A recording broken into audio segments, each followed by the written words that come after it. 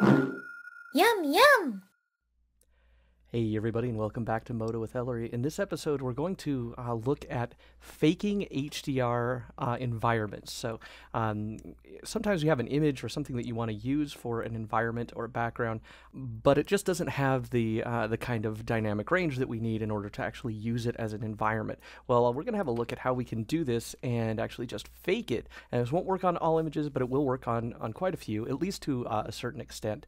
So I've got this concept little ship here, which is kind of a Deep Space Nine runabout meets a puddle jumper from Stargate Atlantis that needs an environment, so we can get a better idea of what it's going to look like in space. So I'm going to hop over to the Render tab, and we're going to set up a shot of it here.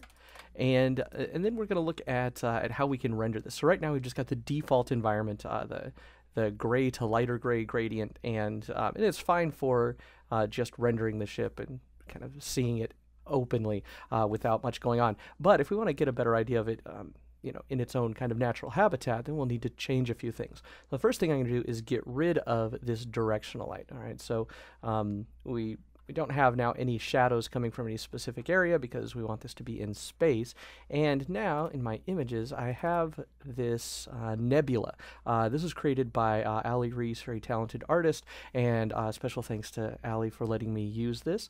And we want to take this and use this as an environment. Now, this isn't a spherical one or anything like that. It's just a square environment. So I'm not going to worry a whole lot about actually setting it up in the environment. I'm just going to start by dropping it down into the environment. So let's go in here, add layer, image map, and I want to use my clip browser, and we'll just grab that and drop it in there, and that'll set up to environment color, which is fine.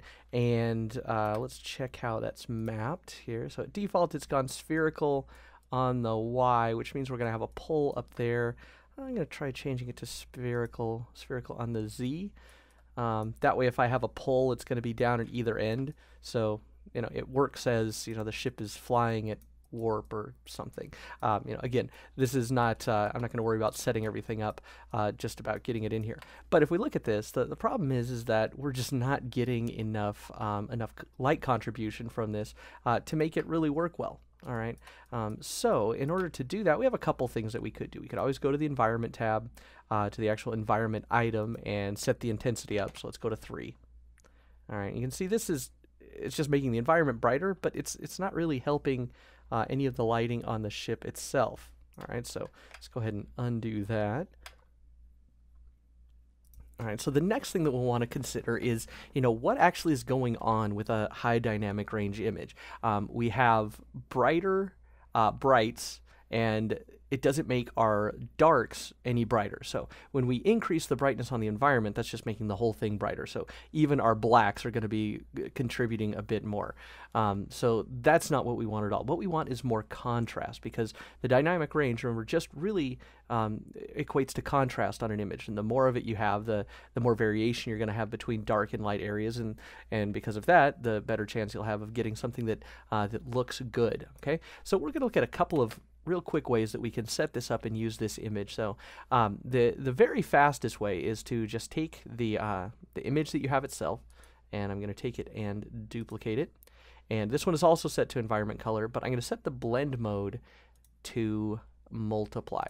Now at first it's just going to get really dark, which is not what we want.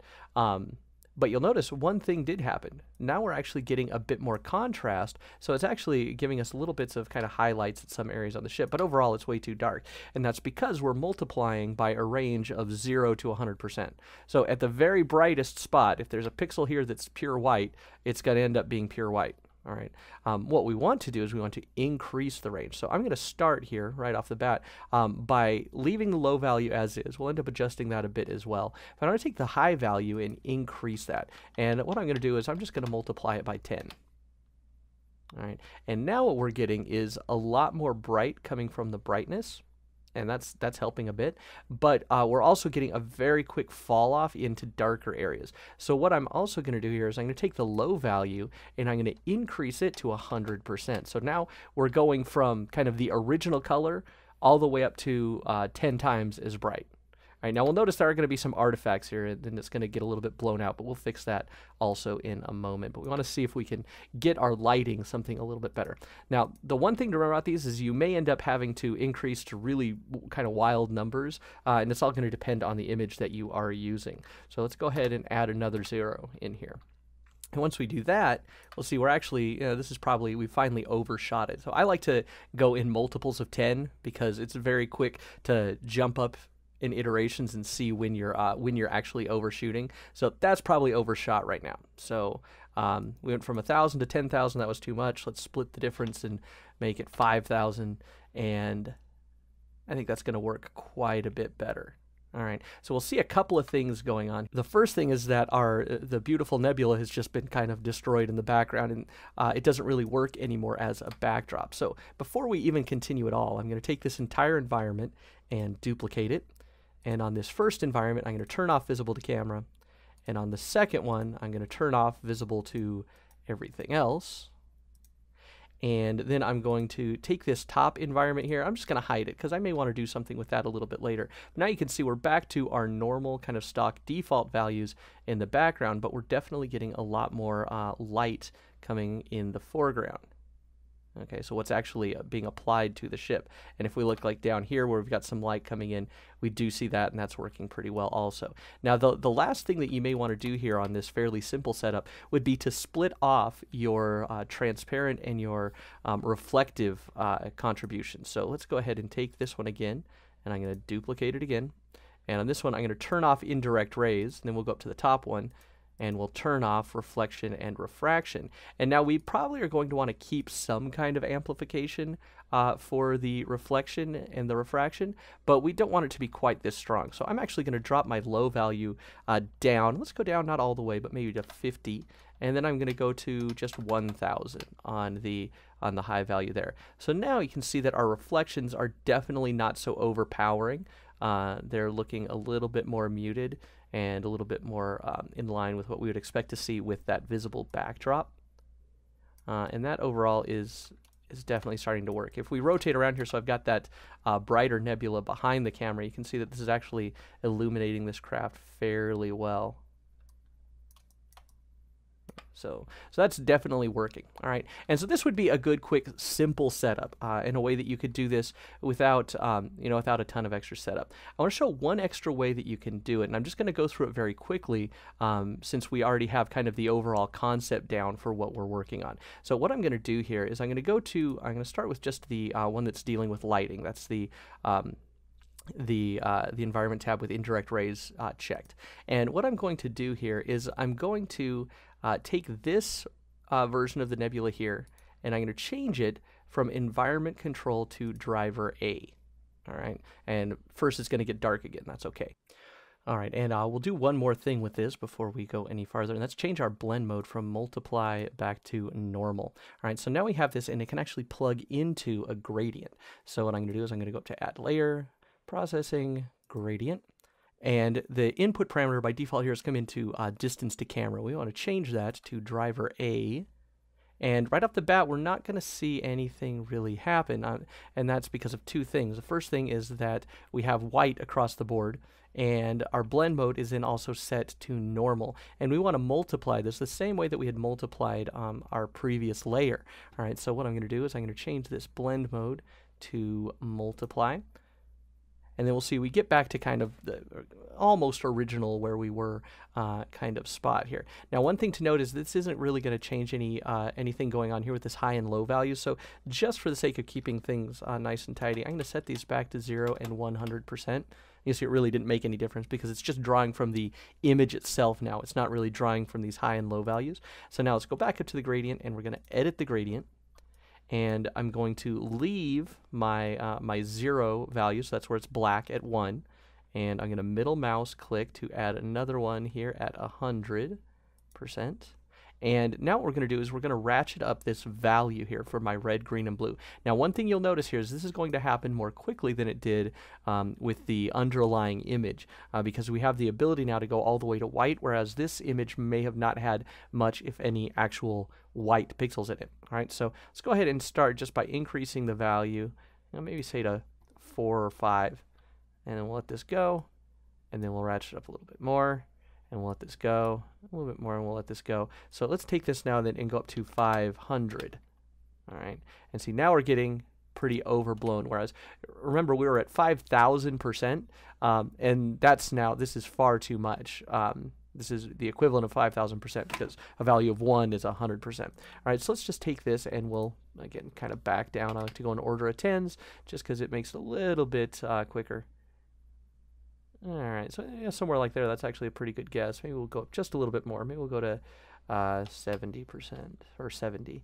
Okay, now the nice thing about doing this way, as opposed to just working with the images stacked on top of each other and using a blend mode, is that we have more control over kind of how the colors fall off. So if I pull this gradient down like this, it's going to add more of a spike at the high end, so where we have the stars. And it's going to stay the same down here in the low end. Now, likewise, I could also take this low end here and add a little bit more initial value by raising this up, so it's going from black to lighter a little bit more quickly. So raising the curve on this low end is going to give us the ability to kind of add just a little bit more fill, whereas changing the color here at the high end is going to adjust how we have the highlights in our image. So I'm going to just kind of pull this up. Maybe kind of really pull it up like this so you get a little bit more on these high ends.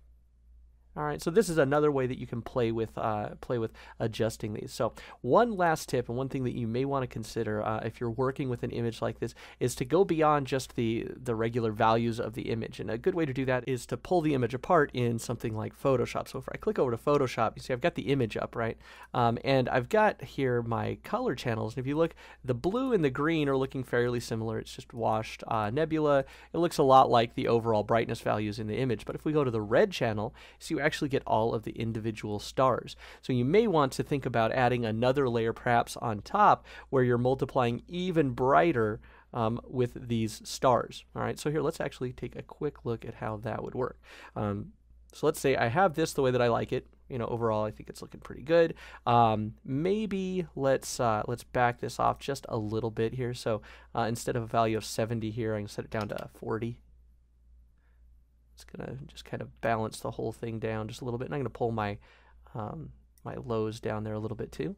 Okay, so this is looking a little bit darker, but now we can add in our stars to get a little additional impact. So I've got the stars over here separately, and I'm just going to drag and drop those in. And right now they're going to come in as environment color. So you can see everything got dark again, right? But what I'm going to do is once again set this blend mode to multiply. And since I only have highlights where the stars are, I can go from 100%, which means unchanged, to a value something higher. So again, let's try like 5,000. And now this is going to pull out a little bit more and accentuate just those little points of light. So you may, since those are small, you may have to go to something fairly high. Let's go to, we'll go up to up to 10,000 perhaps. And we're not going to be looking for a ton of extra illumination, but we're just going to be looking for a little bit of extra highlights. All right, and then if I want, I could also include something like this in my reflection layer so that I get a little bit more kick on my reflections. And you can also, just one extra thing here, you might want to check your minimum spot, especially when you're dealing with your illumination level here. So if I take my minimum spot and increase it to something like 10 pixels, it's going to blur out and soften where those stars are. So their light contribution isn't going to be as small an area of space. It's actually going to be coming from a little bit broader area, but it's also going to be tapering off a little bit more slowly. All right, so there you go. That will allow you to get some decent lighting out of a low dynamic range or a standard dynamic range image. It will also help kind of amp up your reflections and overall just give you something a little bit more interesting if you're dealing with an image like that. This also works very well with real photography of things like nebula, space images, stuff from NASA you can get. This does a good job of kind of helping you grab something out of that normally you really wouldn't be able to use for lighting and and actually use it for that purpose. So that does it for this one. If you like this video and videos like it, consider following me on Patreon. That's patreon.com/Ellery, where you can get downloadable versions of the videos as well as all of the source files for all of the videos. And if you'd like this video and the downloadable files or any other episode, you can get those a la carte on Gumroad. That's gumroad.com/Ellery. So check those out there. And also remember to check out Pixel Fondue for more great Moto tutorials. That does it for this one. Go make something cool, and I'll see you in the next episode.